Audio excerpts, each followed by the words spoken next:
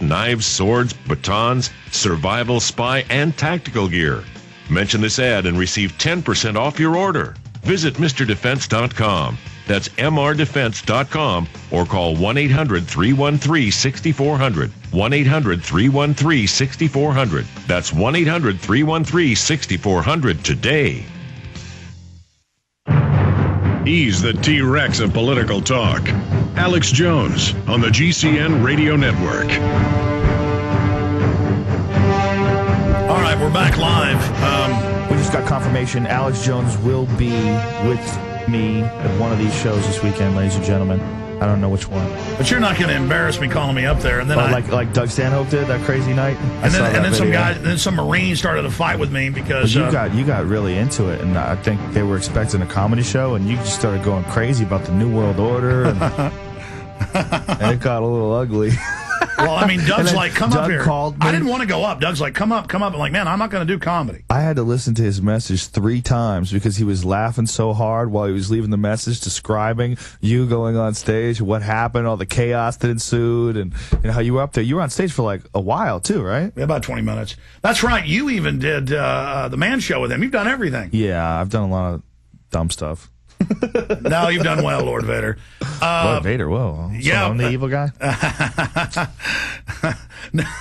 No, but there were some troops in the front row, and they didn't like me being anti-war. Well, you know what? I mean, troops never want to hear that. They, if they're risking their life going over there, they want to think that it's for a noble and just cause. And, in that sense, their actions are heroic. But I just don't want more coffins coming back. Sure, of course. And 1.5 million dead Iraqis. Well, not only that. I mean, the whole idea of war in this day and age, it's a shell game. You're taking one leader, a leader of a group of people, and saying that he's going to protect them from another group of people that's wielded by another leader. And the U.S. put Saddam in to begin with, told him to invade Kuwait. Well, I mean, the whole conflict and resolution thing, the way it's set up, it's almost like there has to be war. There has to be problem. If there isn't, there's no way to keep control of the entire population and keep them from assimilating into one gigantic mass. I mean, that's really what people are holding back. That's it. The ability to communicate with everybody and the ability to think of all of us as just brothers and sisters on this planet, just fellow human beings. Instead of playing us off against each other. Exactly. The playing us off against each other, just going off our basest fears. I mean, that's what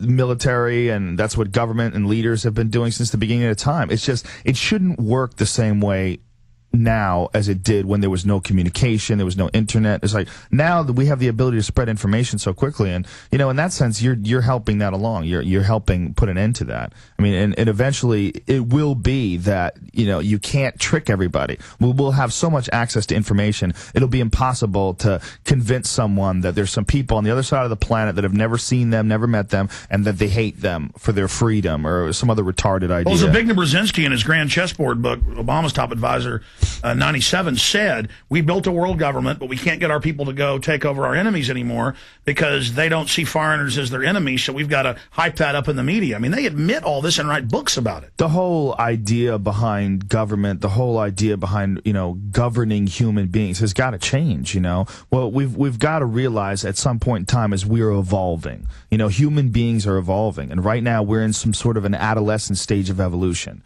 I think we're devolving right now. Well, that's always coming along with it. It's because it makes it easier. Because when you make life easier for people and you don't make them develop discipline and skill, they can just drift through life like a retard. There's a lot of people that will just do that on instinct. That's another thing. That's another thing. I mean, talking about you, Joe, while you're here, you also have been big into martial arts yourself and train with a lot of the people in Ultimate Fighting, don't you? Well, I do martial arts, and I think that for your thinking, just to manage your biology as a man, I think it's very important to have control over your system, over your biological system. And I think a big effect on a lot of people's life is stress. Just stress from being stuck in traffic, or your bills, or just male stress, just natural. I mean, we're designed to chase things down and and beat on animals and stuff. I mean, that's what we're here for. We have a certain amount of energy that we need to expire. We need to express. We need to pump it out of our body. And if we don't do that, it's very difficult to manage your emotions, manage your thinking, to think clearly and calmly. And exercise is the best thing for that. I need to do more of it. The best tool for just clear thinking and, you know, just objective thinking. It drains your body of all the unnatural stress and allows you to look at things with a more even keel. I agree. Let's shift gears back into politics, because you've been very interested in this Glenn Beck clip. We played. Well, I mean, it's because it's about Ron Paul, really. I mean, Glenn Beck, like I said, I think is an interesting talking head, but he doesn't say anything that leads me to believe that I want to listen to him. He just says, when he's talking, it seems to me a guy who wants you to believe that he makes sense and wants you to believe that, you know, he's a sensible man looking out for you. And to me, he seems like a showman. He seems like some ham and egger, apple pie douchebag. I mean, that's what he seems like. I mean, it does come off as kind of a hokey pitch, or as a $3 bill. I want to play part of this clip in a minute so you can hear it, but first off, your view of Ron Paul. Well, I think he's the only guy that's saying, listen, we need a radical restructuring of our government. And he's absolutely correct. And he is what a real conservative is supposed to be. I mean, by all stretches of the imagination, I mean, that guy's a real... I mean, there's no way you can say by any stretch of the imagination that he's not a conservative. I mean, he's a real conservative, a fiscal conservative, a social conservative, but he wants people to be able to do whatever they want. He believes in states' rights. He believes that the federal government is completely out of control, that it's too big. He believes that, you know, we have to get rid of the IRS. It's a flawed institution. He believes we have to get rid of the Federal Reserve. He believes all these things that totally make sense. And when he says these things on TV, they laugh and they make it like it's a joke. Like, even though we know that the system is completely unfixable. I mean, if you look at the way it is now, just it's a honeycomb of corruption and just bureaucratic BS and red tape, and it's just God, it's that's so what I was gigantic. That's my next question. Let's continue along, Ron Paul. It's a business. The government is a business, and we need, and at the way this world is structured, it's almost like we need that business to keep running in this ridiculous manner and it's in order predatory. to keep people working. Like a drug war. It's predatory. It is predatory. It feeds on other people. I mean, look, the whole idea behind private prisons, I mean, that's completely insane. That people can profit off of other people being in jail. Well, if that's the case, then they're going to support things that make more people go to jail. They lobby to keep somebody caught with a marijuana cigarette in prison making widgets for them.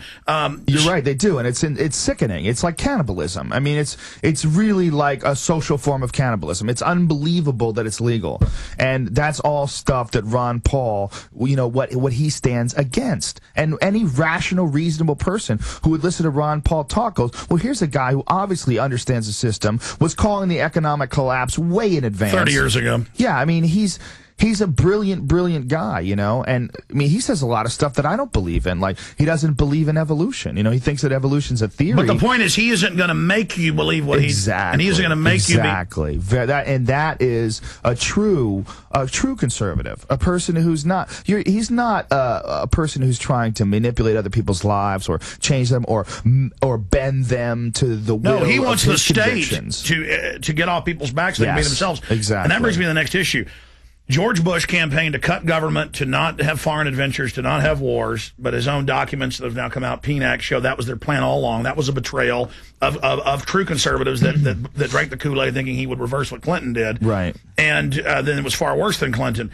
Now with Obama, Bush tripled the size of government. Now Obama's saying he's going to expand it even more. He's saying change is even bigger government, bigger state, but the people coming in and these youth brigades and 18 to 24, and it's now on the White House website, forced service, but it's a domestic draft where you do stuff for the government domestically. That's 180 degrees from the Bill of Rights, the Constitution. So segueing into that, what do you think of the change, and it is change, more of the same, but of Barack Obama? Well, I'm definitely apprehensive of a bigger government, no matter what. I mean, a bigger government, to me, sounds like more possibilities for problems, but a bigger government that's not this government, you know, I mean, maybe what he's going to do will add to it in a positive way. Well, I gotta tell you, he's totally on the bank. I mean, he is the man of the bankers. He got the banker takeover bill, which then they bait and switch and didn't spend for what they said, and now they're saying the money's secret.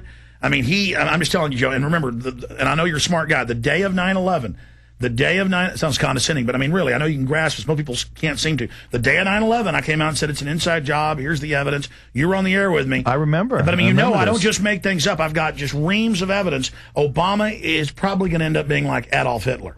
I mean, I'm saying if you think Bush was bad, prepare yourself. Really? You really think that it's going to... I mean, but he seems to be so socially liberal, and it seems like he wants to close Guantanamo Bay, and he wants to...